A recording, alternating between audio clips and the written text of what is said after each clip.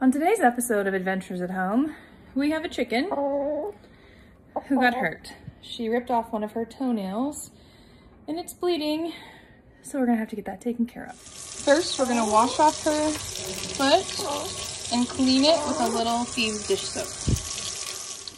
Once it's clean, we're gonna dip the toenail in some cornstarch. That will help to stop the bleeding. We are out of styptic powder, but styptic powder can be used too. If you don't have styptic powder, you can also use just regular flour. That will help it to clot off. See where the blood was coming out?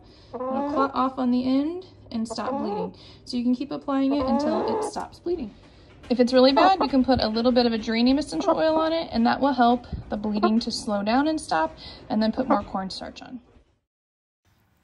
Cayenne pepper can also be used to slow bleeding and help it clot.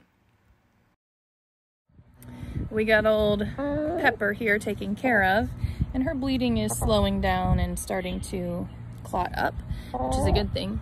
It's really important when you have chickens that if they're bleeding, you get it taken care of really quickly. We have a lot of chickens, and chickens will attack each other. They are not vegetarians, despite what your egg container may say. And if chickens smell blood or taste blood, they will kill.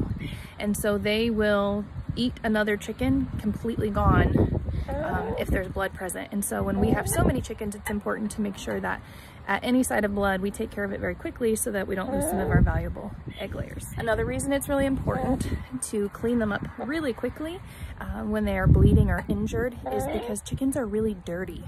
Newsflash. And they can get infections in their feet. They can develop things called bumblefoot and all kinds of other issues from walking in their nasty run where they poop everywhere. And so that's another reason you want to get it cleaned off really quickly and taken care of so that you don't have to deal with other secondary infections that pop up. Thanks for watching. Please be sure to like and subscribe.